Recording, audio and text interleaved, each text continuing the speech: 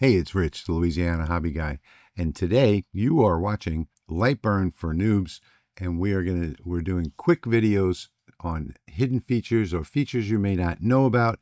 Today is episode number 2, 3 ways to create a cut layer for an image or a graphic. And this is going to be a quick tutorial today with a little bonus at the end. So here we go. Let's jump into Lightburn and find out 3 different ways to engrave your photo or your graphic and then create a cut layer to cut it out as well. Let's go. I want to explain the different types of images that you might encounter. So the very first one that you see over here is going to be a photograph. This one happens to be a JPEG image. You might have a BMP or any other type of image that comes from your camera, your cell phone camera, whatever it might be. These are really simple because they have defined edges. So this one is a defined square. If we look up here, you'll see that it's 214.390 by the same. All we have to do for this one is create a rectangle that's about the same size. So we'll just start from here and we'll drag all the way over to the other corner where it locked in. And you'll see that if we select that now, it is the same size as the image. And as long as it's on another layer, so I have this right now on the cut layer, we will now engrave. Here's the image up here. It'll engrave that image and then cut it out. But what if you have a different type of graphic? So here are 2 other types of graphics. This one here is a portable network graphic, and that is a PNG file. This one over here is a vector graphic, and a lot of people get confused between what is a vector and what is a raster. So a vector file is basically any type of line art. And you can see that this is just basic line art. Then you have what's called a raster graphic, which would be something like clip art that you would get from the internet. The difference is that this one is just lines, whereas the one that you get in clip art is going to have pixels. This vector graphic here can be scaled to any size without losing resolution, whereas a raster cannot. Then we've got the third kind over here, which is the portable network graphic or PNG file. So this is something that I designed myself. And this one, although it looks like it has a defined edge of a circle, it does not. If I select this, you'll see that this also has the defined edge of a square. And we cannot just simply trace this and get the perfect output. So on any of these, we could trace it. So let me go back to the graphic over here. You've seen one way by creating that square around the photograph. Let's look at the second way. So we'll select the graphic, then we'll right click on it, and we'll come down here to trace image. And you'll see it's not a great trace, but the only thing we want to trace is the boundary. So let's just grab this threshold slider right here and slide this all the way to the end, which will give us just the boundary. And we don't want to delete the image after the trace. So if we say OK to that, we now have that same thing that we got by drawing it out by hand on that JPEG image. On this PNG image, it's slightly different. So on any other type of image besides a JPEG or a photograph, let's put it that way, a photograph, we're going to have to select it, right click on it, go to trace image, and you'll see if there's all this noise in here, we don't want it. If we start sliding this up, it sort of gets there when we get to the end, but there's still some noise in there. So on this one, it's very simple. With a PNG file, all you have to do is come right here to trace transparency, turn that one on, and click OK. Now you'll see all of that noise went away. We click OK, and we have a perfect circle that lines up perfectly with our graphic. Now this has to be on another layer different than this PNG. So the PNG is on the image layer. This is on the red layer, and that layer has to be set to line. If you set it to fill, this is not going to work. So we'll go ahead and set that to line, and we are now finished with that. And now let me show you the third way that you can do this. And you can do it on any file, but when you have a circle file like this, when you come over here all the way to the right side, you want to get in the center. So let's go ahead and find out where the center is. I'm going to come way off to the side, way over here where you see that 254. I'm going to click and I'm going to drag to the middle, right there. So there is the middle of our file. Then I'm going to come up here and I'm going to click and I'm going to drag another guideline down to the middle of our file over here. And now you see we have this all centered up here. We could go ahead and do some perfect centering on this by clicking on the line, selecting the line only, and then coming over here and selecting the graphic, and then coming up to the top, and we can align these objects horizontally to get it perfectly aligned.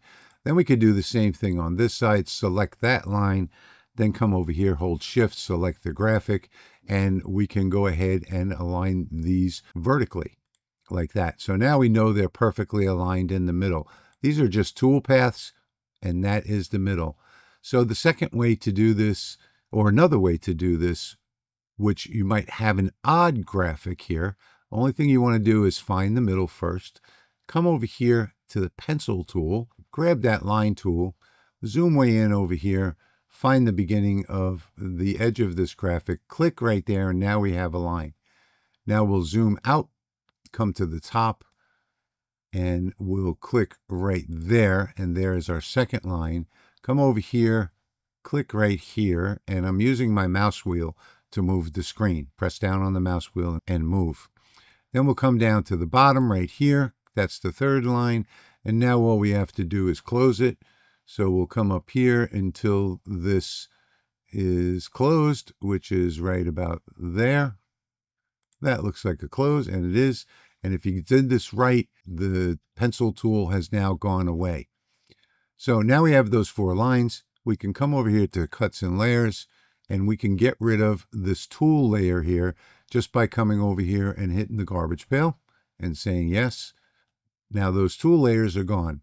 Let's go ahead and fade this image by turning off the output. And now you can see we have those 4 lines. So let's go to Node Edit now.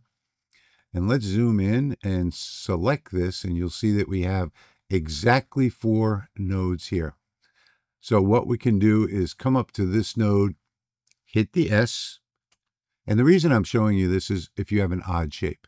Come up to this one, hit the S on that one, hit the S on this one, and finally the S on the last one. When you're inserting nodes, you always want a node like this to be in the center, and that's why I use those center crosshairs. Now we can just play with these until we get these in the right spot, just by dragging them out, like you see there. And we'll drag this one out. And again, this is for something that's going to be an odd shape. And there you see, we've now gotten this entire shape. Now, this is not an odd shape, but this is how you would control the shape itself. And let's put this back to where it was. We can now select it. And now we have that line on the outside to cut out that image. If we turn the image back on, you can see it right there. That is the hardest way to do this, is that third one where you have to work with Node Edit. There are 3 different ways that you can create a cut layer to cut out, to engrave first, and then cut out your picture or your graphic. Now let's throw in one quick bonus. Let's go back to Lightburn real quickly. And here is a bonus tip. So if you do have a circle, let's get rid of this one, like you see here. All you have to do, or a square, you can do it from the corner. All you have to do is grab the ellipse tool over here on the left side, come to the center, When you get to the center, hold down Shift and click and drag to the other side. And it doesn't matter where you drag it because I'm restraining this circle. So if I come exactly to the other side, I know that now I can let go of my mouse and the Shift button. I know that this circle that I just created is going to be the perfect size for this image. So now with the circle selected, I'll hold Shift and I'll select the graphic, and then I'll come up here to the bullseye tool and hit bullseye. And now we have a perfect circle. And you can do the same thing on a square or a rectangle just by grabbing the rectangle tool and waiting until it turns into a bullseye, and then dragging over to the other side where it turns into a bullseye. Now you have the perfect cutout. If we were to click the selector tool and look at this Lightburn graphic here, you'll notice that if we right click on it, there is no trace feature because this is a vector graphic. But if you have a vector, this lights up over here, which is the offset tool. If we click the offset tool and we set the offset tool to 0, the distance, like that, and we do outer shapes only, we do not delete the original objects, and we'll use round. Now we can use any one we want here. I think I'll stick with the corner, and I'll say okay. Now we have this exact same shape. If we put it on another layer, it turns into a cutout. So the layer has to be in line mode, and there is our cutout. And if we hold Shift, select the vector, and then hit bullseye, we now have a perfect cutout for our vector graphic. So that should answer questions about graphics and about pictures and how to create a cutout after you've engraved it. All you need is the two layers, the image layer and the line layer. So I hope you enjoyed this video as much as I enjoyed making it for you. And as always, I want to thank you for watching, and I'll see you in the next one. Bourbon in my hand, all fish on the fire. It's a Louisiana Hobby Guy, never tie, got my laser engraver. Been making everything